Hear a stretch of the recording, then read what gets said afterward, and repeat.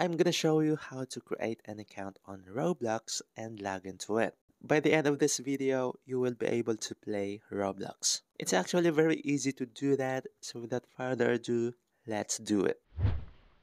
We are now in the login page. Obviously, we cannot log in here because we don't have an account yet. So the first step is to go back to the first page.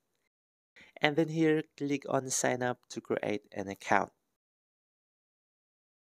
Here, you need to provide your birthday, choose the month, day, and year. Then we need to create our username. The rules on creating your username are it must only contain letters, numbers, and underscore. Symbols are not allowed. Then it must be at least 3 characters and a maximum of 20 characters. And of course, your username must be never been used before by anyone. And of course, you are not allowed to put underscore at the beginning or end of your username. Once done, proceed to creating a password. Your password must be at least 8 characters, and unlike username, symbols like @ and hashtag are allowed here. Also, your password must not be the same with your username, and it must not be simple.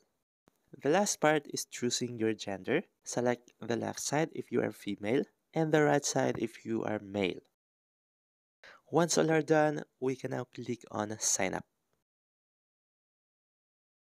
We have successfully created a Roblox account and we can now start playing here.